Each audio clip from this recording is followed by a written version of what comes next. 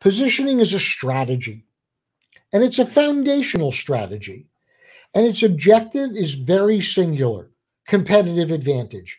Bring the customer to you, prevent the customer from going to your competitor. It's also a tactical approach about creating a new category.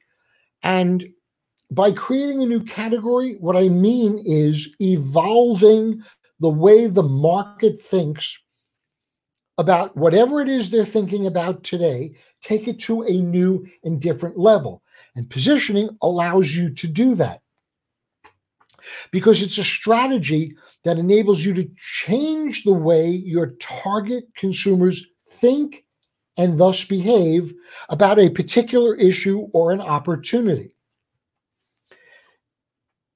In every client that I've ever handled for the last 35 years, positioning has always been the foundation that powers all marketing, all messages across all channels. It's what powers and guides you to craft your website content, your email content, your social media presentation and posts.